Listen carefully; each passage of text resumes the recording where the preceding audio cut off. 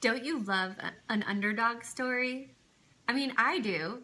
I love watching movies where people have to really fight and dig deep inside of them to come up with everything they have in order to succeed. And usually they do.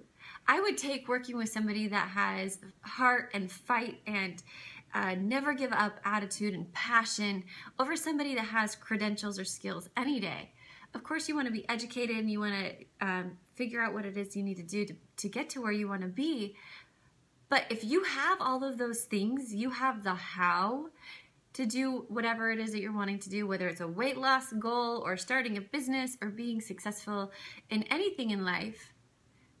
If you have the how, but if you don't have that hot, burning why, then you will never get there. And I think that's what makes it so interesting to see these people that come from these terrible circumstances and they use those things to empower them to move forward. So maybe that's you. Maybe you're the underdog. Maybe you have so many things that are just standing in your way, holding you back, making you feel like you can't do this.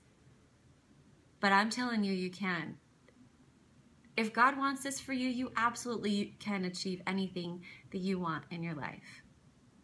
The first thing is you have to have vision of where it is that you're wanting to go.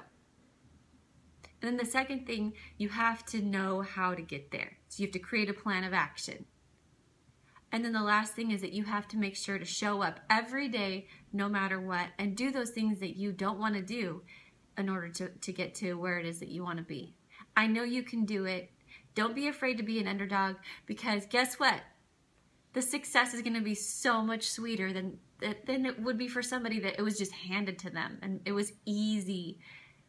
When it's hard, it's so much more rewarding. Am I right? All right, that's your thought of the day.